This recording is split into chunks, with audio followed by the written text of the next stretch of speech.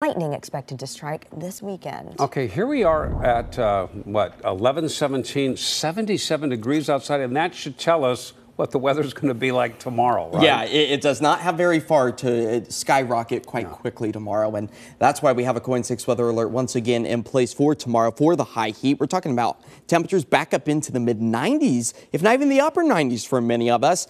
And then that weather alert rolls into Sunday as well, as not only the hazy and smoky skies will continue to pollute much of the skies over the Pacific Northwest, but also the thunderstorm potential could potentially start and spread brand new wildfires. So we should all be on high alert as we move our way into the weekend, especially after a hot day today. Just look at some of these afternoon temperatures, low to mid 90s through the I-5 corridor. We should be sitting about 10 degrees cooler than that. The safe haven was out along the coast with those temperatures into the 60s and 70s. But boy, Portland is ready for the Pride festivities on this very warm evening. Great views over downtown Portland as we prepare for yet again another round of the summer heat to return. As we take a live look right now out over the Vancouver area, thanks to our Riverview Bank camera. 77. That's where we currently sit out at PDX, sliding back into the 60s for the rest of this evening as the winds are out the northwest at about 7. Now, I want to show you exactly where some of the biggest fires are burning across our state right now and the cause of all of the wildfire smoke we will be plagued with this weekend.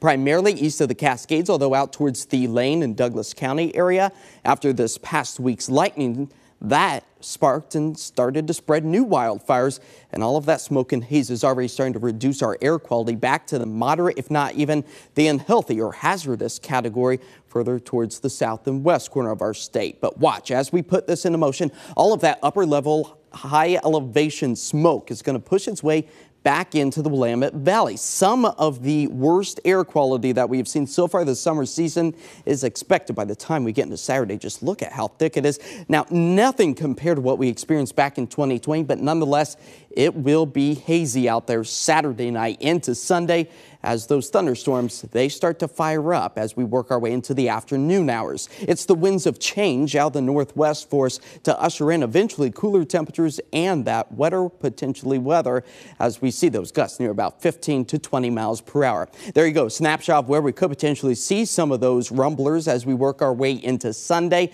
Again, dry lightning is the biggest cause for concern along with those gusty winds, potentially moving old wildfires into unpredictable areas. So let's take you through the timeline of this weekend. Expecting to see the marine layer start the day along the coast tomorrow. It's dry, it's hot, and it's sunny for the I-5 corridor and the Cascades. But as we work our way into Sunday, a little bit more moisture starts to come into the picture, maybe bring us a stray raindrop or two with a few breaks in the clouds in the afternoon. That could help heat up the atmosphere enough to produce some of those thunderstorms, and it just so happens to fall on the Portland Pride Parade. That's where we expect to see maybe a few hit and miss showers.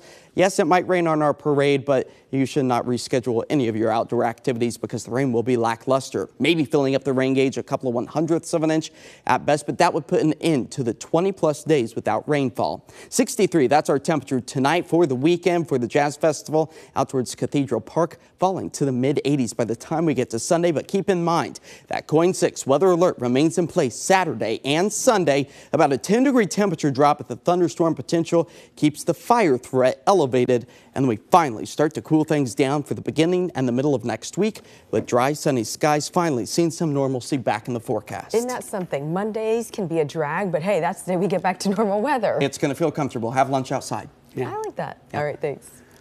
Big news for the Thorns, Brenna. Yes, that's